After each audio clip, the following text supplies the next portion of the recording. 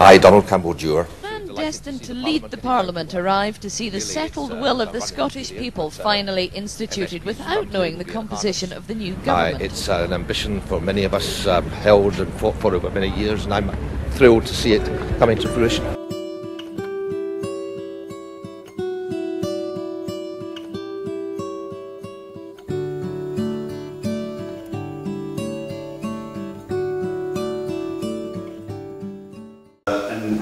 In May 99, we were all called in. I think it was the 17th of May, and we were, of course, each individually surprised to find that we had been asked by Donald to become members of the cabinet. And shortly afterwards, we had to go and did you get and meet the Queen at Holyrood and be presented as the new cabinet. This photograph was taken with Donald just before we came into the room. And as we came in one by one, he explained a bit about each individual to the Queen. And as Finance Minister, I was about third or fourth in, and he turned to the Queen and he said, "This is our Finance Minister. He was a maths teacher. It's the only one that can count. That's why I made him Finance Minister."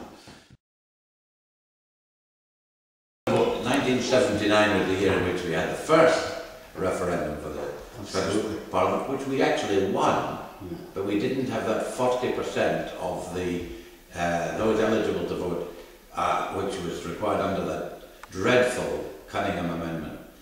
And that was on the 1st of March, and on the 3rd of May we had the election, and I was elected, but sadly at the same time Margaret Thatcher was elected Prime Minister, and we started 18 years of Tory government, which I think some of our current MPs would do well to remember. Absolutely. But then in the 80s, of course, the Tory government started to experiment more and more in Scotland, and the poll tax was a great unifying cause that in many ways I think made devolution inevitable. That the fact that the poll tax was tried out in Scotland first made Scotland really resistant to being forced to accept the decisions of others, and I think that was from that point on I felt devolution was inevitable. It was only a matter of when, not if. And then anyway, we shouldn't detract attention away from that fantastic Labour victory of 1997, and we wouldn't have a Scottish Parliament without a Labour government. The SNP didn't take part in the convention, as you remember. We got it included in the manifesto for the Labour government.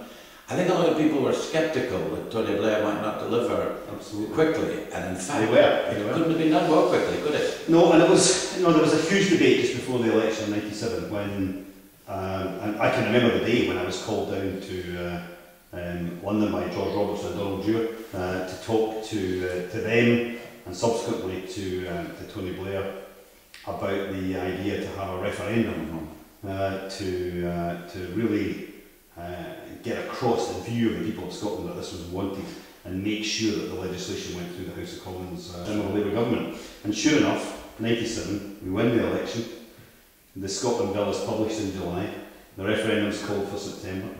And in the middle of everything that was happening, the death of Princess Diana and all the other events of the time, there is a massive majority of 74% of Scots vote for the new Parliament. And from that point on, the House of Commons had to work out the detail, not debate the principle anymore. And that was a really powerful moment in moving all this on. I've got an idea of what I think are the greatest achievements, and other people will have other ideas. What do you think? Well, I've obviously spent a lot of time these past few weeks thinking about the 10 years, and I think it's important to remember that although the first two years or so were really quite challenging and quite troublesome, there were important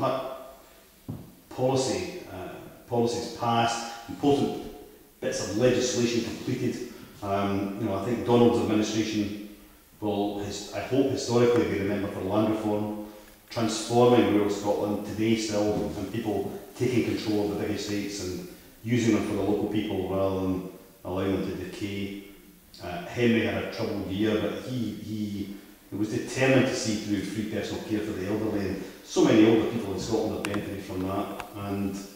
And then, of course, I had the honour and the privilege to become First Minister, and I think the middle years of devolution in many ways have become the most productive, and look back on that time and the banner smoking in public places, the pulling together of the promotion of Scotland internationally, the attraction of people to come and live here so that the population went up instead of down, investing in education, new school buildings, new college buildings, the free bus travel for the elderly.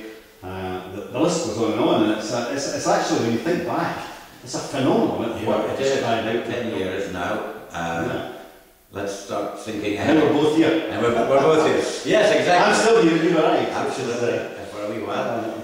And let's think ahead. I mean, I just want to mention two things. I better get in first, because otherwise you'll see everything again. One, I think, is accountability, and the nationalists use a different term. But I think the sooner we can get the Scottish Parliament accountable for the money that it spends, the better. And that's finding a way that it can raise its own money and make decisions about how much to raise and how much to spend. And that's what Calvin is looking at the moment. And I think the second thing, which is a bit further ahead, is once we can persuade our colleagues in England to finish the scheme and have some kind of English Parliament, I think that would be a good thing from the Scottish Parliament's point of view.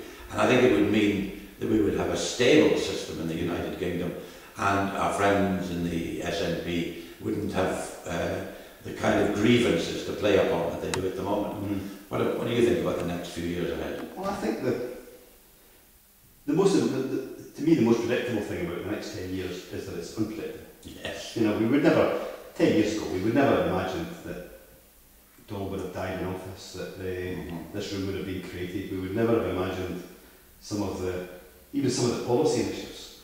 The ban on smoking in public places wasn't in anybody's manifesto. It was an idea that came out of debate and an examination of the issues and coming up with a solution and a conclusion. Incidentally, I proposed that as a private member's bill in Westminster in 1982. Absolutely. And was laughed out. So it shows you how far things have gone. And you moved it forward. And I think what's inconceivable, it's inconceivable today that Scotland wouldn't have a parliament. The real achievement of the parliament is to become embedded in national life in Scotland. And I think the next 10 years will be unpredictable. I think the issues you raise are going to be there over those 10 years, getting the financial system right, getting the rest of the UK comfortable with this new arrangement. But at the same time, what we really need in Scotland is also new policy ideas, a generation of debate for the next generation to take forward, and those that follow you and I in this Parliament will have some ideas together. So I think it is here to stay, maybe not in exactly its present form, but as part of the United Kingdom, and it's something that Donald Dewar, as we sit here in the Donald Dewar room, and I could be very proud to be the architect of. Absolutely. He could frighten you at times, make you think, oh my God, do I really think that? Have I got it right? That's a great picture. It's nice. It's a nice one.